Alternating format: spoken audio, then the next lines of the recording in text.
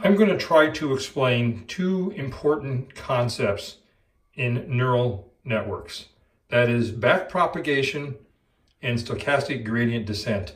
Backpropagation measures the error between the predicted and the actual results, and then backpropagates those errors back through your neural network, where stochastic gradient descent makes adjustments to the weights and biases of your neural network, and that continues to loop around and around until you get an output that actually matches, a predicted output that actually matches your actual output.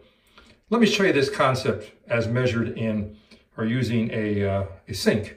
So what I've got here is I've got a 2-node neural network, and I'm going to try to adjust my weights using backpropagation and gradually tweak the levers here until I get a temperature of water that I really want. So I just start by randomly picking two things, and I put my hands out and put underneath there. It's a little warm, so I'm going to dial this one back because I think it's too warm, and I get over here and I go, oops, I went the wrong direction. So now I'm going to actually turn it this way. So I'm back.